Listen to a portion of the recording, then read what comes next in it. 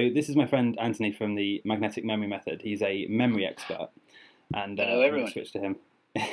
He's going to be giving us some tips on, how to remember dreams better, how to improve your memory, and just memory in general.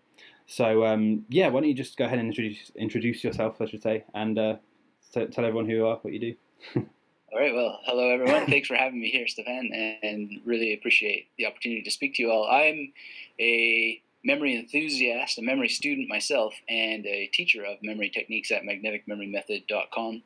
And one of my fascinations in how that I got to know Stefan is that I'm really interested in dream recall as a life development practice, as something that is a memory exercise, and something that enables you to develop more creativity. And that comes from maybe something we can talk about, basically quite a long period of personal research in how can I remember lots and lots of dreams so I have lots of cool ideas and novels to write and just better insight about myself and even some problem solving tools without a lot of the woo woo of dream interpretation. Not that there's anything wrong with dream interpretation, of course, but there's some pretty kooky ideas out there, and then there's some real substantial things that you can do. Yeah, I guess it's really subjective with dream interpretation. Cool. Okay. So I've put together some questions that I think will help you guys just with dream recall and stuff. So the first one is, for improving your dream recall, what would you say if you had to distill it into a sort of a basic idea? What should people practice on a daily basis in order to recall their dreams better? Well, the first thing I would say is intend to recall your dreams, which is a pretty common technique, and then actually write them down. Get into the habit of intending to write them down. So a lot of people, they'll just say, I remember my dreams, or I will remember my dreams, and so forth. But what I did that had the most impact for me and for a lot of my students is I remember my dreams, I write them down. Yeah. And so one thing you can do is have an actual journal that's dedicated just for that. Date it the night before and have that intention. And then the first thing you do when you get up is start writing in the journal. And within a couple of days, you should start to see not only more dream recall, but greater depth of dream recall in terms of duration, and also multiple dreams, or you just see a greater connection to them. So that's very important. Cool. Is there any way that we can remember dreams that have happened sort of more than a few days ago, not just yesterday, but more than a few days ago? Right. Yeah. Well, the writing will help with that. Also, reviewing the writing that you do, and you can also use a memory palace. And I wouldn't necessarily recommend getting into a memory palace right away, but when you have reliable dream recall, you can use a memory palace to remember certain episodes, certain symbols, images, and so forth. And then you'll have much better recall geographically back into the past. There's something called a mnemonic calendar or a magnetic calendar that I teach, and it enables you to actually remember the exact numbers of days. So, it was June 25th that I had a dream where I was with my business partner and great friend Jonathan Levy, and we were on the roof of this building, and we were just talking there about all our business stuff. The important thing was the symbol of being on the roof of this building for so long. And I remember that it was, it was May 25th. I remember it was that day because I have an image for every day. And when I still write down my dreams, but I don't really like the effect so much anymore of like getting up and writing down the dreams and then going back to sleep and then getting up. So what I'll often do is use my bedroom as a memory palace and just create a core image up in the corner of the ceiling and just stick it there. And then I'll remember later when I wake up and I'll just jot down my dreams and so forth. And then it's the 25th because there's a giant nail that I associate there. And we can get into the reasons why it's a nail, but anyway, 25 is always a nail. It could be Niall Ferguson if you're in the UK like you are. It's an N and an L. Yeah, no, that's really interesting. So with anchoring things, like you say, anchoring it to the corner of the room, how would that work? How would I go about doing that, just if I knew nothing about memory or dream recall? Well, it really helps to know about the basics of memory, memory techniques and memory palaces. So to take a step back, a lot of how we learn is through association. And so when you're able in your brain to connect different things through strong, powerful associations, then you're going to be able to actually direct your neurochemistry. Like you really literally are doing that. and it helps consolidate memories with much stronger links between the neural pathways. That's all the science talk. But basically, it's just associating one thing with another. One way to think about how that might work is if you think about a movie like The Matrix, right? Yeah. And you remember that it's Keanu Reeves as Neo. Well, you're associating Keanu Reeves with Neo. Right. And then if you think, well, who was Morpheus? Well, who's associated with Morpheus? Lawrence Fishburne, right? So our minds learn those things as associations. Then if I want to remember on the 25th of last month that I had a dream with Jonathan, well, I need to use an association between a dream image and a corner in my bedroom. And I need to wind them together in an associative manner. So I've built a memory palace out of the bedroom. And then I can just get that image, and because I want to remember it was the 25th, I have an image 425, right? And then I just stick it up there and can work in my mind throughout the day these images together. Right. And then I'll be able to tell Jonathan, hey, I had this weird dream on the 25th about you and I. We were up on this roof. And, Jonathan is already in an association, but roof I need to think about. So to remember it, it wasn't in the dream, but to make sure I remember that it was on a roof, I see him just pushing his feet through the roof, and it's really kind of, I change it a little bit to make it more striking and impactful. Yeah. So, yeah, stuff like that. It's just layers of association. And if you can get a little bit of sense of sound, like hearing his voice, hearing the sound of his feet pushing through the roof, feeling what that would feel like, it's not just visual. It's pushing through all these things, maybe a smell, a taste. Right, yeah. It really, really helps to make it much more memorable. That's really cool. I've just thought, I don't know if he made this technique up, but I read this book by Derren Brown, and he was saying about the linking method. And that's pretty much a similar thing where, you link things one to the other by using all your senses. So like you smell what it would smell like, you see it. Yeah, that's really cool. And it does work as well, because I've tried that as well. So Derren Brown has great stuff. Tricks of the Mind has some good stuff. Yeah. Nobody made this up.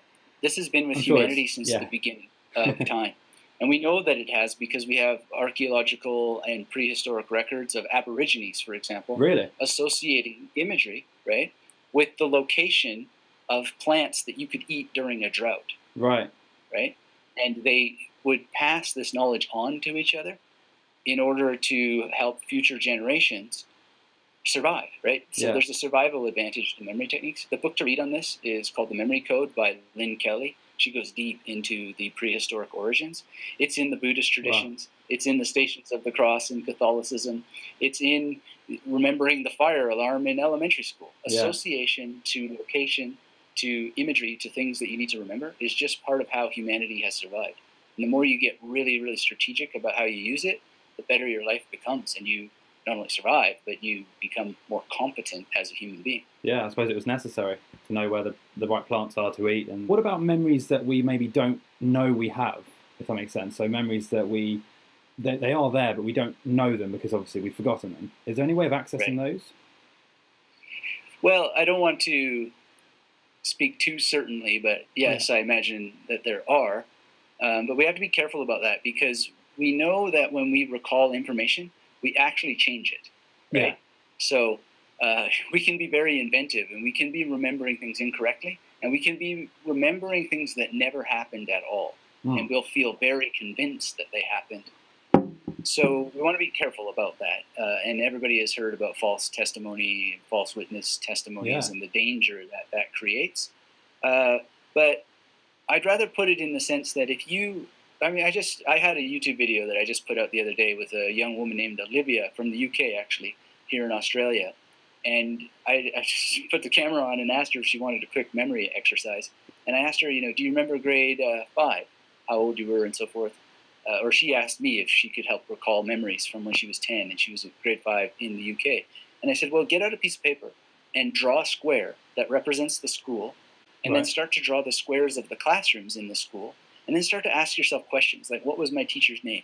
What did my teacher look like? What was my favorite novel? What were my favorite music albums? And I shared with her some of my examples so she could understand. Yeah. And then you can say, who was my best friend? What was their favorite album and so forth? And you're maybe not necessarily recalling memories that you've forgotten that you ever had, but you're strengthening your connection with your own life. And these all become the path to strengthening your memory for the future of your life and the health of your brain. And so I imagine that that's a way that you'll recall things that you don't remember. And I've gone and done these memory experiments, and I have some recordings of demonstrations where I've gone to my friends from elementary school and just done this. Who was our teacher in grade 3? Yeah. And it was like Mrs. Reiswick, and who's your best friend? And you didn't just. It's amazing the vast amount of information that's in your head that you remember if you just ask. That's really amazing. Excuse me. Yeah, no, I actually I sort of teach roughly the same thing with dream recall, where to remember them, like more details of a dream, you should just start by the basics, which is, where was I, and then ask a series of questions like what was the temperature, was it, which season was it, what was the weather like, where were the other people, and you start to build up a bigger picture of the whole thing. If people only had 10 minutes a day to dedicate to improving their memory, what would you suggest they practice or do?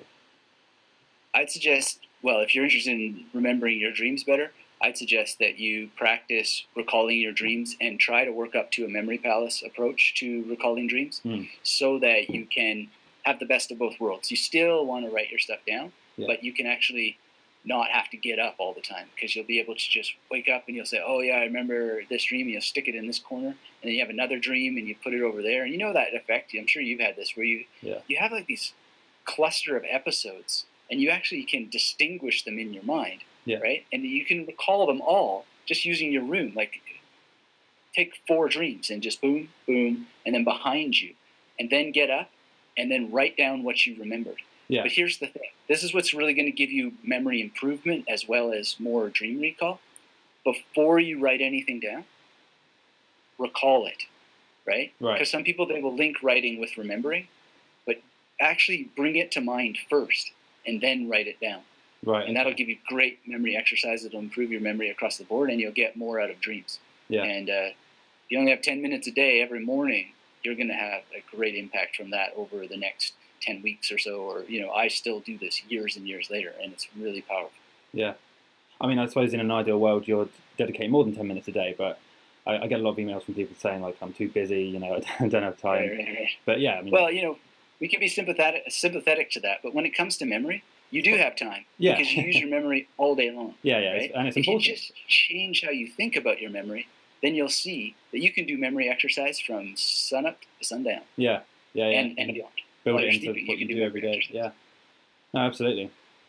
Okay. Can you sort of, to finish up here, could you maybe give some tips on how to, just general tips on how to improve memory and be able to recall things faster? Right. Well, in terms of just generally, let's start with the foundations, okay? So sleep, better diet, better hydration. Notice you're getting nice and hydrated there, which is a policy. And more fitness. Like, if you just start with the body first, your brain is part of your body. It's physical. It's built of chemicals. And the more optimized that is, well, here's a couple of things. First, you're going to pay attention better. You're going to be more pain-free, right? Especially if you're an older person, because pain is the way of not paying attention to what's happening to you. If you're not paying attention to what's happening in the world, you're not going to remember it. And so that's the first thing with the foundations. Then learn the memory palace technique. Make sure you learn it from someone who really knows what they're talking about, because there's a lot of bad information about it out there that'll cause you lots of struggles with it. And then learn something called the major. Sometimes you'll hear it called the major system. I call it the major method, because it's not really a system until you build it as a system for yourself. Yeah. So understand the methods and the principles. Get those two things working together. You'll be able to remember anything you want very, very fast. These are skills. Sometimes you got to think of it like push-ups. If you can't do a full push-up from the floor, start from your knees. If you can't do a push-up from the knees, start from the wall. Yeah. There's no shame in it.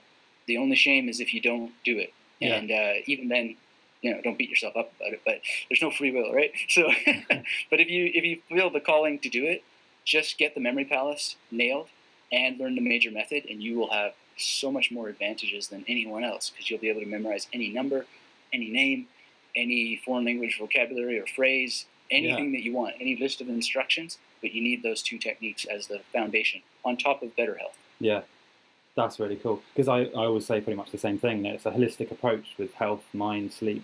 It all works together, because the body's intelligent and you give it what it needs. Who would have thought? Exactly.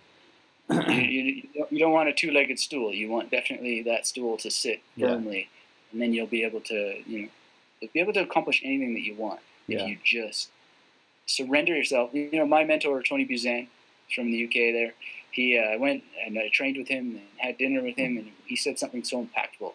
It's just that the rules will set you free, and the memory of every person works exactly the same according to fundamental rules that are in the brain structure, in the brain chemistry. If you just understand what those rules are, you will be free to learn as fast as you want, as much as you want.